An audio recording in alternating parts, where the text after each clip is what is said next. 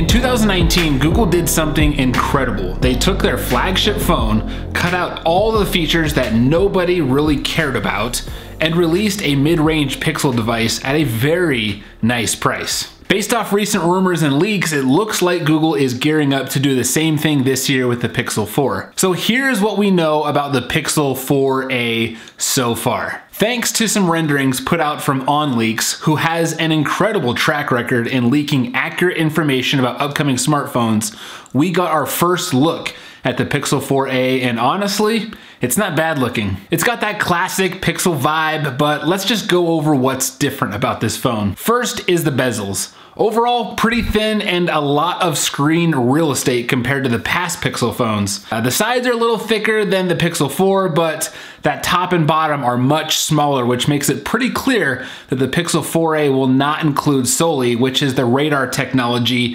found in the Pixel 4 that powers facial recognition and hand gestures. And quite honestly, I don't think people are going to miss that feature from this phone. Don't get me wrong, I love to see Google pushing for more innovation within their phones, but the bottom line is Soli was just not ready for prime time yet. People really wanted to keep that fingerprint unlock, and when Soli is enabled on your Pixel 4, it just drains your battery. Speaking of fingerprints, you'll notice that the much beloved fingerprint sensor has made its return to the back of the phone, as well as the classic headphone jack. And for the first time ever on a Pixel phone, we are going to see a hole punch style front-facing camera off to the left of the screen. The pro of a hole punch camera in the corner is it creates a better viewing experience in general. However, for those who take a lot of selfies, there may be a slight angle issue when taking those photos where you have to kind of angle your phone a little bit more than if the camera was in the middle.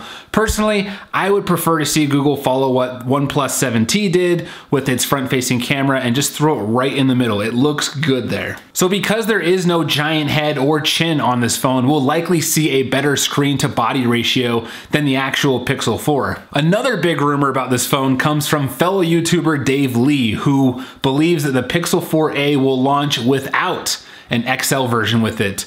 And this would also be the first time a Pixel device would ever launch without an XL variant. And he cites the fact that the Pixel 3a is selling insanely well, but the Pixel 3 XL is struggling big time. And that makes sense to me. The price jump from the regular size to the XL for someone who is already shopping in that $800 to $900 range, they don't care as much about that price difference as someone who is shopping in that budget range, that $300 to $400 range. So I can see why the XL is not selling well with that mid-range phone. And one thing that lends credibility to this claim is that there is currently only one codename, Needlefish, that is likely associated with the Pixel 4 and not a second known name. Personally, I am not 100% sold on this yet.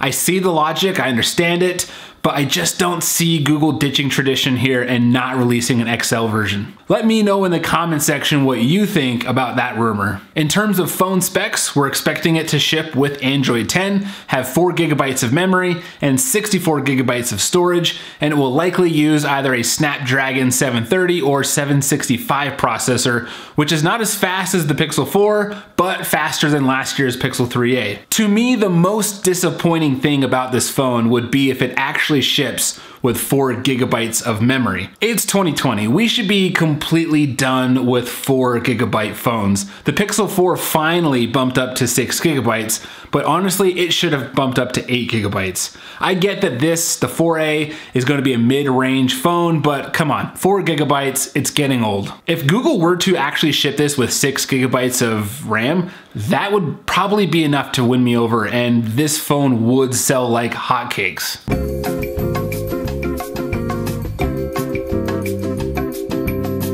When we look at the back of the phone, the camera module is smaller than the Pixel 4, and that's because it appears Google will be going back to the old one camera model, which makes sense. What's interesting is that they kept that camera bump design we're seeing on these new flagship phones, including the Pixel 4.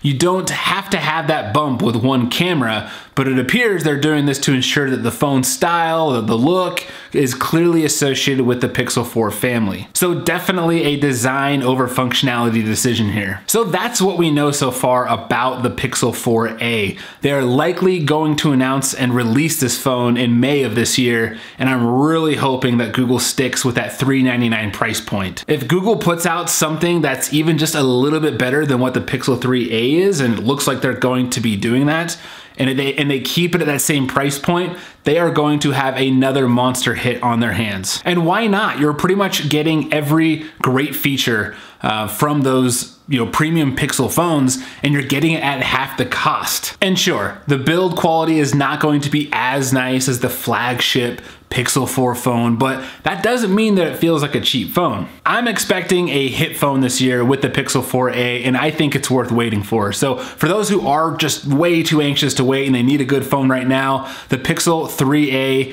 even here in 2020, is still a very impressive phone, and I'll go ahead and link to that phone down below for you. Let me know what you think about the Pixel 4a, or even just Pixel phones in general. Do you think Google can come back from that fairly disappointing Pixel 4 launch and claim its spot as one of the top flagship phones? And do you see yourself buying the Pixel 4a, or are you likely to wait until the end of this year to see what else comes out? I hope you enjoyed this video. If you did, a thumbs up would be much appreciated. And of course, if you want to stay on top of the latest and greatest in the world of tech, go ahead and hit that subscribe button and you'll see more of this guy in your feed. Until next time, my name is Brandon Hassler and this is Tech Audit TV.